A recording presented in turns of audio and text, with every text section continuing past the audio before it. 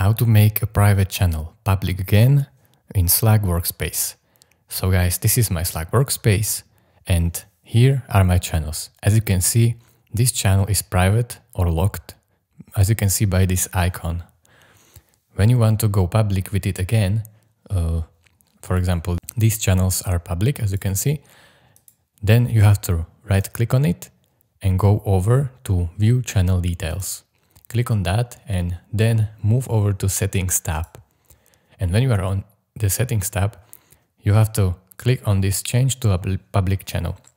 As you can see, when you click on that, it will give you this window if you are sure to change this to a public channel.